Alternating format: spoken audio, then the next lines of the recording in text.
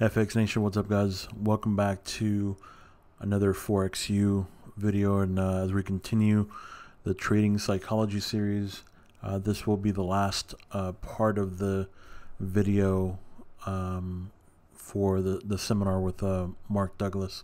So I really hope that you have gotten a lot of information, guys, from the last 4 videos from the seminar with Mark Douglas. Please feel free to rewatch it again. I know it's a lot of work, but at the same time, this is definitely one of the most important aspects of trading. So if you really want to do this, guys, you just got to put in the work, and watch, watch the videos. That's it. Learn, take notes, and go over everything. So I really hope that you guys have enjoyed this particular series with Mark Douglas. If you guys can do me a favor, leave me a comment on this video. Let me know what you liked about the series. Let me know what you didn't like. If you didn't like anything about the series, if you'd like to see any other videos like this or any other series like this, just let me know, and I'll be more than happy to put it together. But again, guys, this is the last video on trading psychology with Mark Douglas, and yeah, let's just go ahead and get right into it. And here's Mark. Now that you understand that your technical methodology does not tell you what will happen next on a trade-by-trade basis, in this section, I will take you through a step-by-step process that will integrate the principles of consistency as a functional part of your trading personality.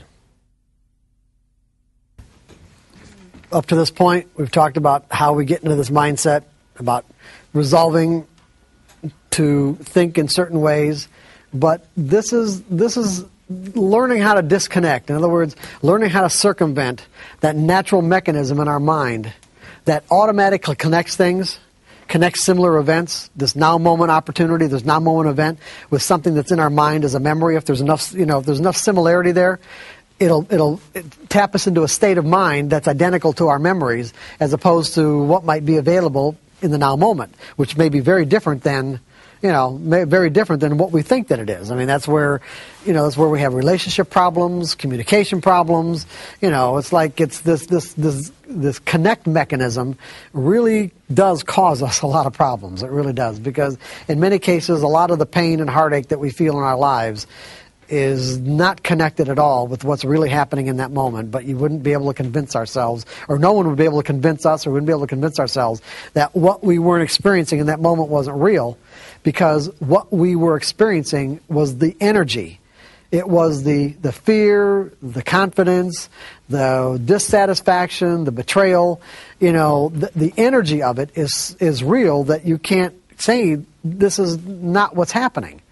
But the problem is that the interpretation of the information that tapped us into the state of mind, and the connection that our mind automatically made from this now moment to some memory in the past, could be, like I said, completely erroneous. When you look at the very nature of the universe and the way it exists, there is no possible way that any moment could ever duplicate itself. No two moments are ever alike, ever. And could never be. Because if you just look at it, if you look at physical reality, it's constructed of atoms and molecules, and those atoms and molecules are in constant motion. They are in constant motion. For two moments to ever duplicate themselves, it means that all the atoms of all the molecules would have to be in the exact same spot they were in some previous moment right now. And that ain't going to happen. So when you really get right down to it, every moment is really unique. Every moment in the environment is really unique. But our minds don't process information that way.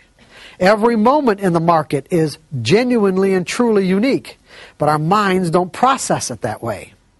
We have to train our minds to process it that way if we want to make ourselves the casino.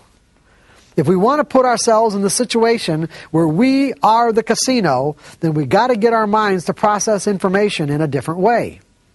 Richard had a comment that I thought was really good. We tend to associate with a winning trade or a losing trade. That when we do suffer a loss, we tend to think of ourselves as a loser, instead of that is just a trade that turned out a loss. Right. And when we do get a winning trade, we think, well, I'm a winner. So you get caught up in the emotion of it instead of looking at it, that was a bad trade. This was a good trade. It has nothing to do with whether or not you're a winner or a loser. Richard, have you ever played the slots? No. Never? Well, yes. Why couldn't you say? Yes, Go ahead. not anymore because No, I no, understand. no, I didn't say, no. Did I say, have you ever played the slots? Yes, sir. Okay. When the tumblers didn't come up with any kind of a jackpot, did you think of yourself as a loser? No. Why? Because I know that the slot machine is rigged against me. Well, okay, but did you think there's any possibility of ever winning? Absolutely, because I did get some. But In other eventually ended up with an empty pocket. But in other words, you walked into it with the belief that on any particular time that you pushed the button that there was a random outcome. Correct. You knew that, right? And so therefore you didn't think of yourself as a loser. Correct. Have you ever thought of yourself as a loser when you had a losing trade? Yes. And what would be the reason? Because I lost. No, because you didn't believe that there was a random outcome, right? If someone told you from the very beginning that whatever outcomes that you experienced from any methodology that you picked to define an edge were random, would you be thinking about this completely differently? It makes a big difference. Absolutely. Yeah. So in other words, you wouldn't have the same emotional problems that you might have with the kind of errors and everything else that goes along with trading with fear if someone would have just said to you, you know what, there's a random outcome. Even though it's a pattern and it doesn't make sense and it creates a paradox for our minds, we got a pattern that produces a random outcome. If you believe that there was a random outcome, where would the emotions come from? They would certainly diminish if not. Well, they go wouldn't away. be. I don't think they'd be anywhere at all, would they? Go away. Yes. No, I'm saying if you just right from the very start, what would you have to associate with? If it's a random outcome, then you know that you're not wrong, right? Correct. So there wouldn't be anything to associate the outcome with any kind of interpretation that could end up causing you to feel some sort of emotional pain. You're right. All we're trying to do is get to that place now. Even though you've had all this backlog of experience telling you otherwise, that's where we want to get to. How are we going to get there? We're going to create an exercise. Remember the 5-mile rule? Okay, we're going to do the 5-mile rule in a trading exercise. Why are we going to do the exercise? You remember, we have to have clarity of intent. What is our desire? Our desire is to become a consistently successful trader, one where I can generate an income I can rely on. Okay? And so we are going to actually trade for a new reason. We're going to stay focused in the process of trading as opposed to the outcome.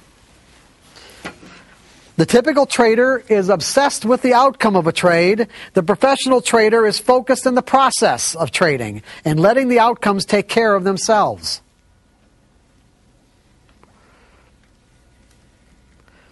As a matter of fact, the best traders that I've ever encountered love the process of trading.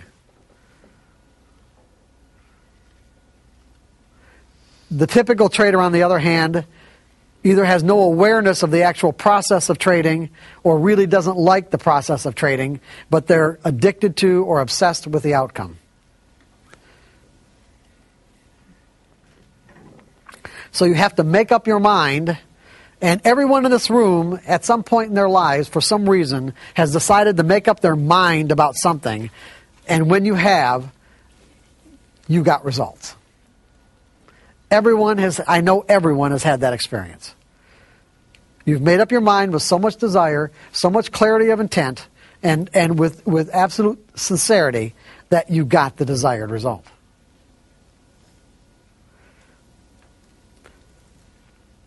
So I'm saying that if you make up your mind to trade for a new reason, the reason is the acquisition of skills as opposed to the outcome or how much money you're making, you will acquire those skills, and then you'll find that the outcomes just take care of themselves. If you've paper traded or tested your methodology to the point where you have confidence that you have something that can generate consistent results,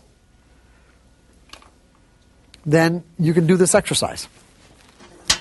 If you haven't, then you're going to have to do that first. You're going to have to plan your trades.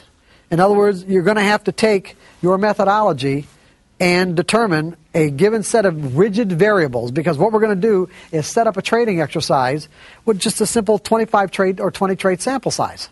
In other words, what you're going to say is that I am willing to invest in the development of these skills, the skill of learning to trade without fear, learning to think in probabilities, because when you learn to think in probabilities, the fear will go away. And so what I essentially have to do is convince myself. I have to purposefully step into an experience where I am convinced, where I literally convince myself that these principles are true. Now, they sound true to you. They might resonate as the truth, but you have to keep in mind that you might have a backlog of any number of experiences that would support beliefs that would argue otherwise. Because I could say to you that if I set up or you set up an exercise where you said, okay, I've got a particular set of variables that when they appear in the market, that is my edge, and that my edge will produce, let's say, even 60% winning trades, and you don't even have to have 60%. You can have 50% and still make consistent money, as long as what you have to risk to find out if it works is, a third or a half of what you normally get when the trade does work in terms of profits. But if we set this exercise up so that there's no wiggle room, there is no wiggle room. What I mean by wiggle room is that the variables, the criteria that you use are absolutely rigid, black and white. They're either present or they are not. That's the only decision you have to make. In other words, if you do it in terms of lights, whatever lights you're going to use, whatever time frame, the lights you're going to use in whatever time frame, they are either on or they're not. And if they're on, you are obligated to take the trade. And what you're going to say to yourself is that in this, whatever criteria or plan that you set up is, I am not going to take just the next trade. I am going to take the next 20 trades.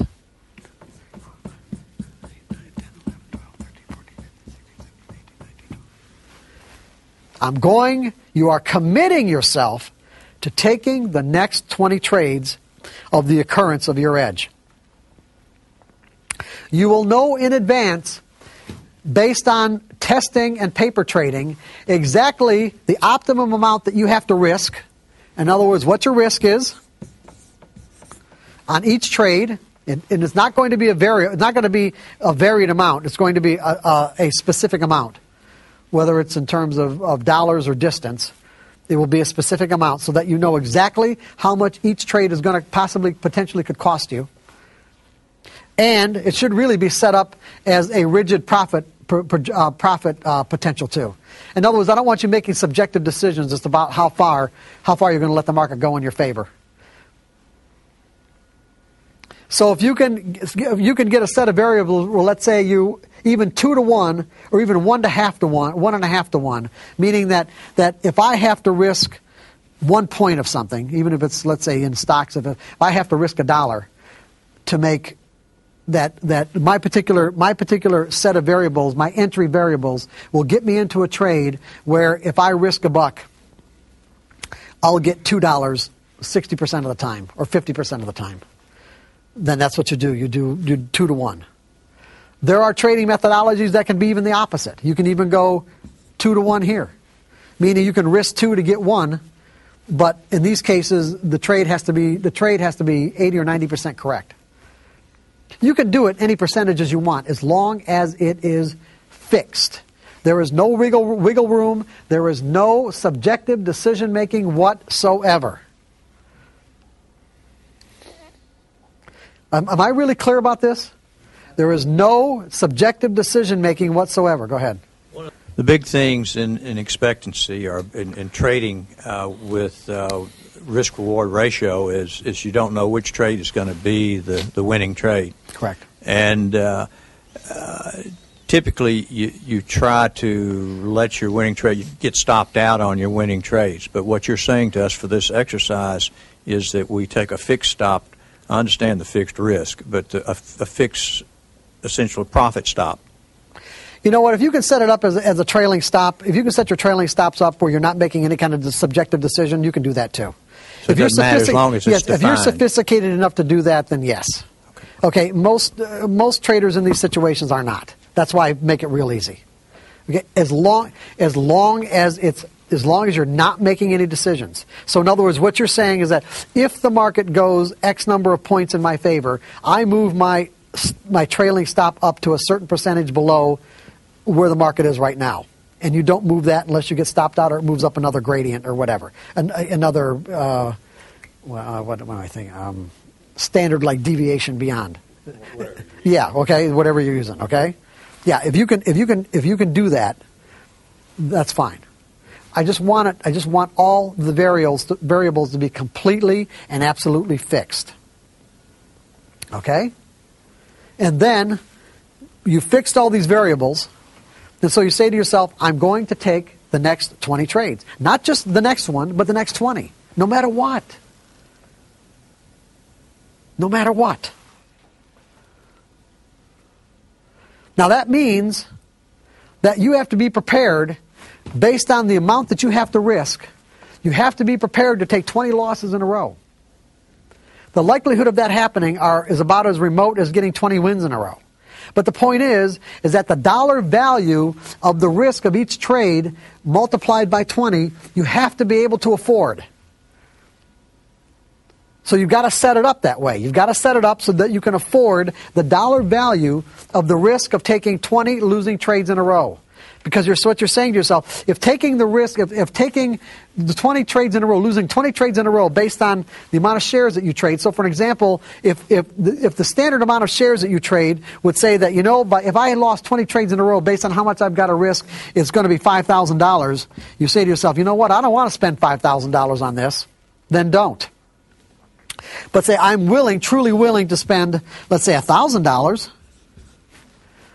then set it up where the amount of contracts or shares that you trade correspond to adding each one up where it comes up to $1,000, even if it means just trading 10 shares at a time. Go down to a level where you're completely comfortable with the dollar value. You have to be completely comfortable. And then, when you get an occurrence of your edge, put the trade on and see what happens. And if it turns out to be a winner, you think, oh, hey, yeah, Mark Douglas, hey, good, hey, this is all right, okay? Yeah. So this one turns out to be a winner, and maybe this one turns out to be a winner. And maybe, well, this one's a loser. You think, okay, I can handle that. And this one's a loser. Uh-oh, and this one's a loser. Now we've got 3 losers in a row. I have rarely met a trader who doesn't have a problem with the next trade after 3 losers in a row.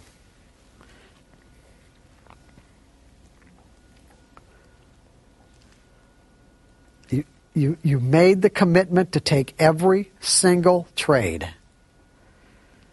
When the next one comes up and your mind is screaming, no, it's a loser. Remember how our minds are wired to think? Our minds are wired to think that way, but that is not the truth. The truth is, your methodology, the mathematical formula, does not know what the outcome of that trade is going to be. And neither do you. You got to take it anyway. And see, and when these occurrences, when you purposefully put yourself into a situation where you're confronting these conflicting beliefs, because that's what's rearing its head. This is any different than me saying, I want to go run, and then well, after that program, or it's too cold, it's too hot, it's raining, whatever. It's the exact same thing. You put the trade on anyway, and it turns out to be a winner, you are convincing yourself that you don't know what's going to happen next. Because you created an experience that directly contradicts what you thought was true. You actually created an experience that directly contradicts what you thought was true.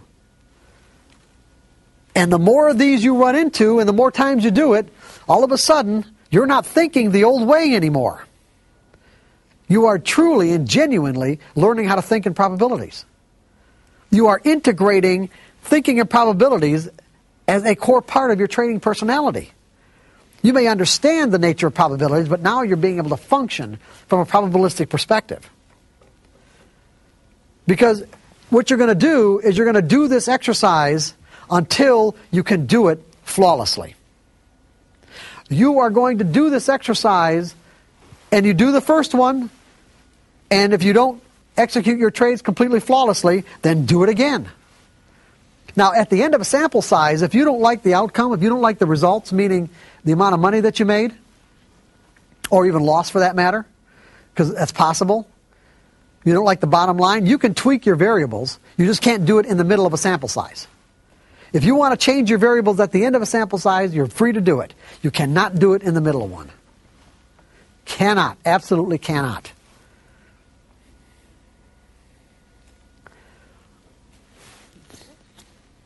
You will keep doing this exercise until when? What? What? Until you're consistent. Well, yes, but there's something else I want to get. Until when? How do you know you've arrived? How do you know you've actually arrived, that you've changed? That you can freely and easily put in the trade. That's right. You can there's no conflicting energy anymore. It doesn't occur to you to not do it. It doesn't even enter your brain. You don't even get the thought. You get a signal, you put on the trade. You get a signal, you put on the trade. It's like then it's who you are. You guys with me on this?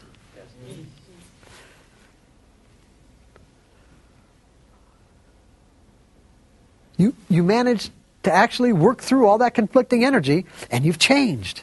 You're a different person. Because the competing and conflicting thoughts don't even enter your consciousness. They're not there anymore. Because it's not who you are anymore.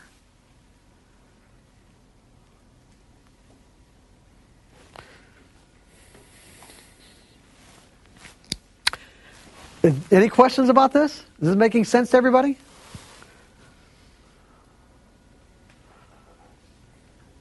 If you're really sincere about wanting to generate a consistent income, you'll do this exercise.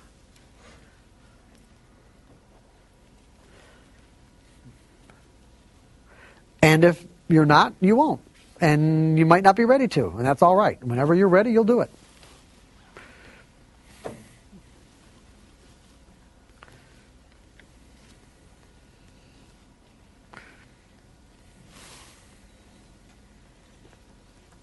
But this will work. This will work. 1 second. Because you are actively stepping into an experience where your desire is to change the way that you think. Instead of avoiding the confrontation, you are actually embracing the confrontation. Big difference. You are embracing the confrontation. Because the more that you embrace it, the faster it dissipates.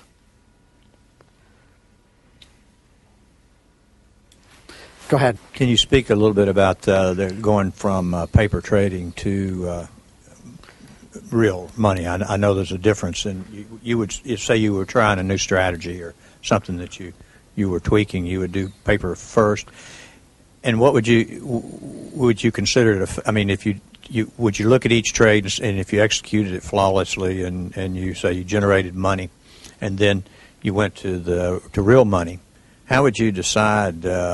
I guess if you lost money, to answer my own question here, in other words, what would you expect the transition to be?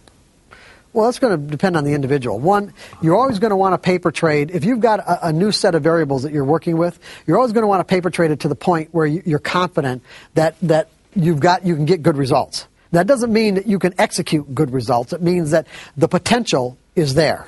You want to know the potential is there, correct? Once you know that the potential is there, then you move. See, the paper trading part is only to find out what variables in the market work in relationship to, like market movement in relationship to the formula, okay? Now we're working on our brain, okay? So that's the first step. The second step is that do I think in a way that's consistent that I can extract the maximum potential out of the methodology? That means executing flawlessly. So what you do is you set this exercise up in a way that what'll dictate it is how much you're comfortable with the dollar amount of losing every single trade. That's how you know how to set it up. That's really key. It really is. It means that if you have to trade one share, then, if that's all you're comfortable with losing, based on the dollar value of how much you have to risk on each trade, that's based on your analysis, by the way, then do it. And then when you can execute one share flawlessly over a sample size or one or two sample sizes, then go to 10 shares and see how you do. And if you can't do 10 shares comfortably and flawlessly, go back to 5.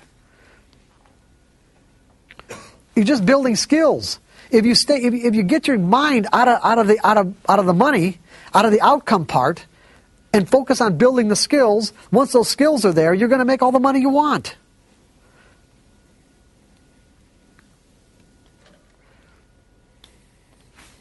That makes sense, doesn't it? Do this exercise and you won't believe how things will change. Until you actually change, and it's just like it'll be amazing. Do the exercise. So does anybody else have any questions about how to set this exercise up? How long are you going to do the exercise? If you set it up and do it, how long are you going to do it? What's the criteria? 20 trades. I understand. How many 20 trade sample size or 25 trade sample size exercises are you going to do?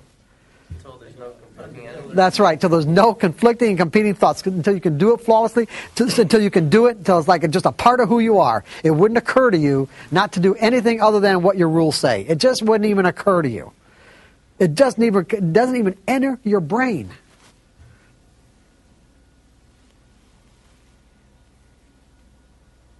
And I guarantee you, at that point, you will be thinking in probabilities. You will be trading without fear. You will be trading from a carefree state of mind. That's the payoff.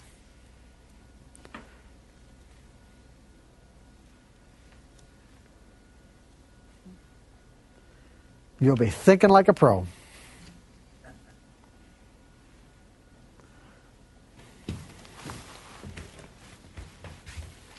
So you want to resolve to focus your efforts on developing specific trading skills, and consistent profits will naturally flow as a byproduct of the mastery of these skills. The most successful traders love the process of trading, whereas a typical trader usually ignores the process because he's obsessively focused on the outcome. On these tradings, you keep saying, do the process, and until you do it perfectly. Right. What are some of the pitfalls? I mean, when I trade, I don't really think that I'm doing too much wrong. So I'm curious what all can go wrong on a trade other than typing it in wrong. All the things like all the errors that I mentioned earlier, like not predefining your. If you're not doing stuff wrong, that's fine. That's don't more. Don't add stuff. Yeah, don't make it. Yeah, don't. If you're doing all right, then you're doing fine. Okay. I don't want to give you the impression that there has to be anything more there. It's,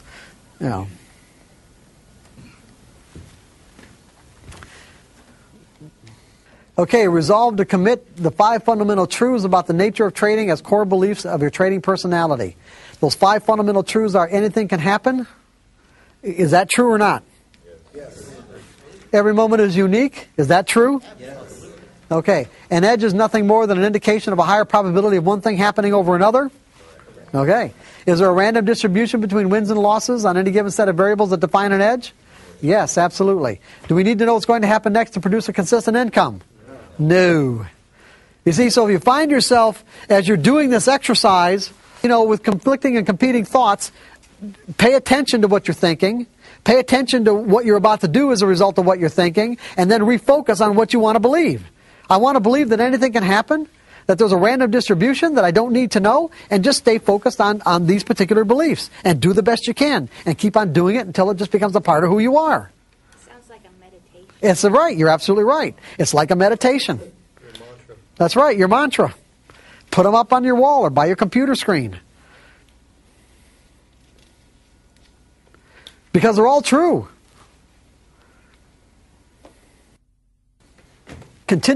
Resolve to continually reinforce a belief in your ability to be a consistently successful trader by adopting the trader's creed.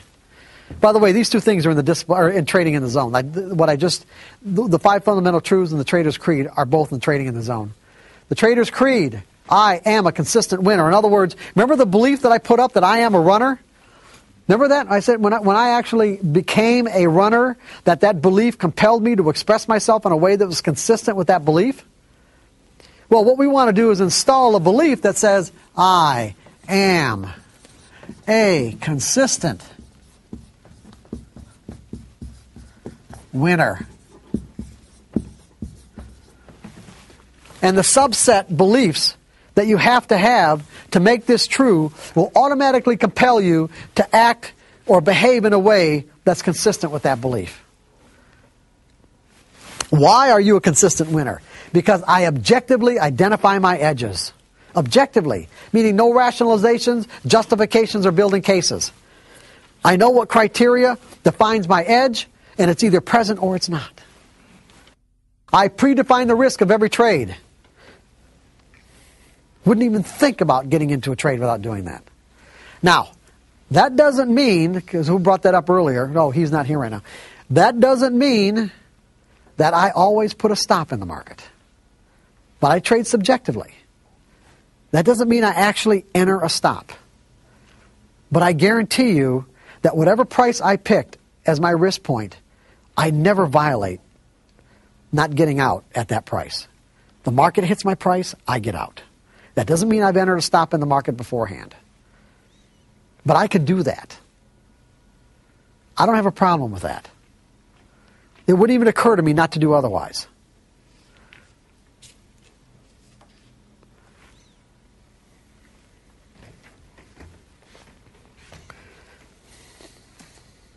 I'm a consistent winner because I completely accept the risk, or I'm willing to scale back or let go of the edge.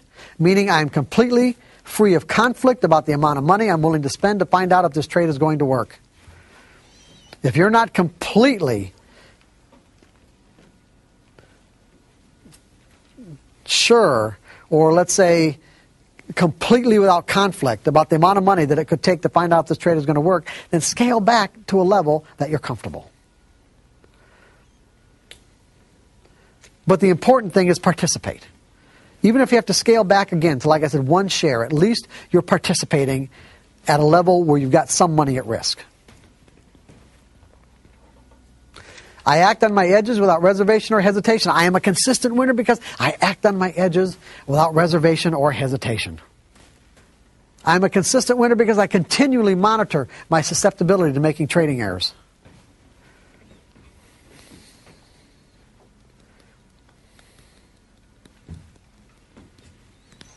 And how do I do that? I keep journals.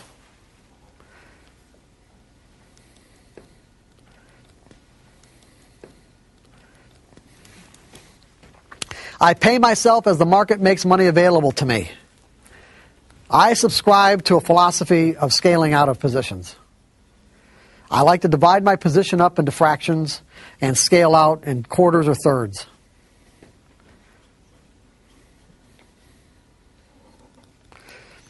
That way I'm continually making myself a winner.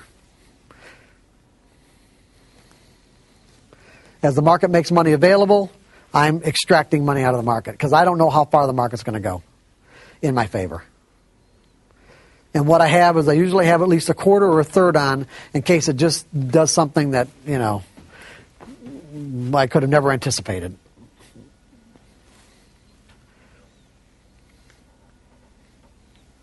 And by the time I've got just the last third on or last quarter on anyway, and you know, I've got a trailing stop, or you know, at least a place in my mind where I get out if it retraces back to my, you know, not far beyond my entry point anyway. From that point on.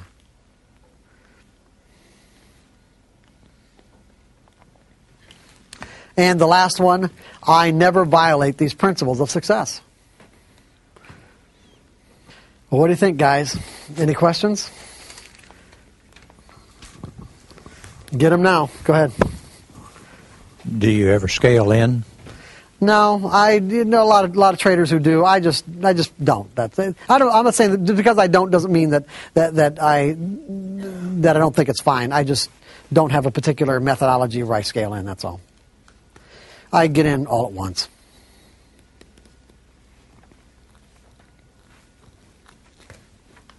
Anything else? Here's your chance to get on the DVD. Come on. Don't miss out. What's that? Never violate and walk on water. Well, no. Why? What do you mean? That you think? Well, what do you, yeah, you don't have to. You can get to you can get to a. Go ahead. And never violate. The never is it that they said never say never. Well, let's put it this way: you can at least aspire to never violate the principle. Yeah, that's good, but that's a good point. Yeah, you're making a good point. You really are. I appreciate that. You can aspire to never violate these principles of success. Guys, one last thing. Thank you so much for watching my videos. I really appreciate the fact that you take the time to watch my videos. I really hope that I've added value in each of the videos that I make for you guys, and I hope that you're learning something. As always, guys, please make sure you subscribe to the channel. Please like and share the videos if you found value in them.